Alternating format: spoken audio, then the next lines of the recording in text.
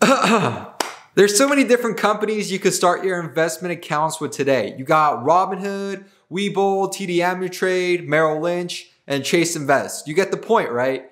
But out of all these companies, I believe Charles Schwab is the best. And as proof, I use Charles Schwab as my brokerage account as well. And today we're going to cover the top 3 reasons why I love using my Charles Schwab account. And if personal finance and money is something you're interested in, help me help you by pushing that subscribe button, and help you help me by pushing that like button. Anyways, so the first reason why Charles Schwab outshines the other companies is the research tool it offers. Charles Schwab basically offers their own report cards of not all, but most companies. So let's hop over to the monitor so you guys can actually see the Charles Schwab portal and what I'm talking about.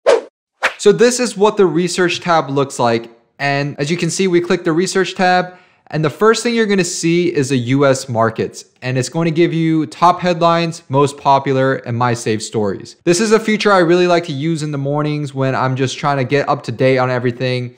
It'll just give you the top headlines.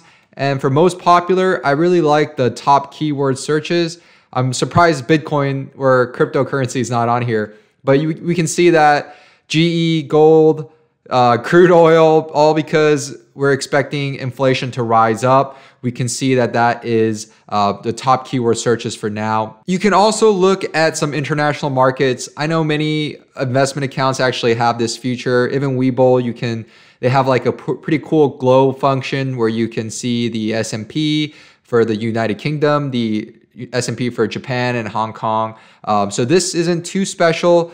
If you scroll down, you get a list of more countries. But what I do like most about this research, which I'm getting to right now, is the market insight and the reports Charles Schwab offers. So for the reports, you have 5 companies providing independent research on what they believe the overall market is looking like.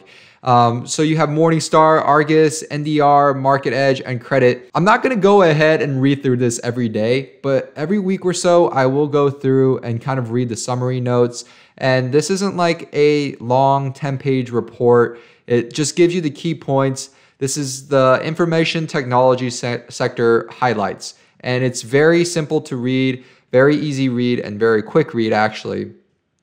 And it gives you the pros and cons if you just want to see the quick takeaways there. That was for the overall market trends analysis, but Schwab also offers more research tools for individual stocks. You could screen for stocks, meaning it's basically if you guys have ever used a cars.com or Auto Trader or even online shopping, when you have certain criterias like price or discount or sale, basically screening for stocks allows you to set a filter and find those stocks that you're looking for. I really like this overview function, and some of the key things I really like is analyzing stocks that are outperformers, viewing A-rated stocks by Schwab, as well as this is often sometimes interesting, exploring global companies that are A-rated by Charles Schwab. So let's just see what type of research is provided for a stock like Apple. We can see that it has a Schwab equity rating of an A, which is the highest, as of January 8th, 2021.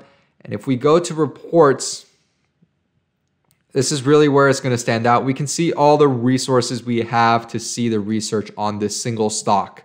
We have Charles Schwab, Morningstar, Argus, NDR, CFRA, Reuters, and Vickers, as well as these 2 other additional reports on the side.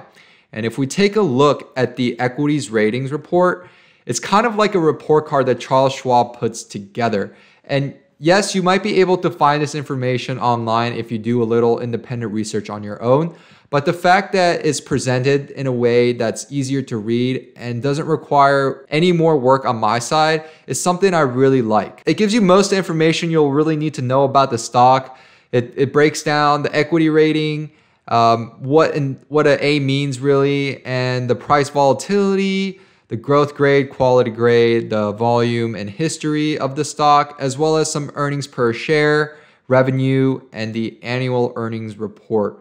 It's about 3 to 4 pages long usually per stock. This is like probably one of my favorite tools through the research tab. The second reason is the mobile access you get. The Charles Schwab mobile trading app is a great tool to use and helps you manage your account on the go. This is the home page through the mobile app, and if you just click on this side tab, It's a pretty simple interface to use. You have tile view, positions, income, and you can even trade a stock through your phone. And let's just say I want to purchase some Tesla stocks.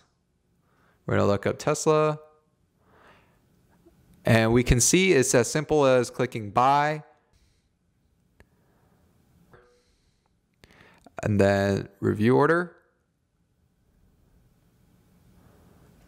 And then place order. I'm not going to place it because I don't have $800 to spend on Tesla.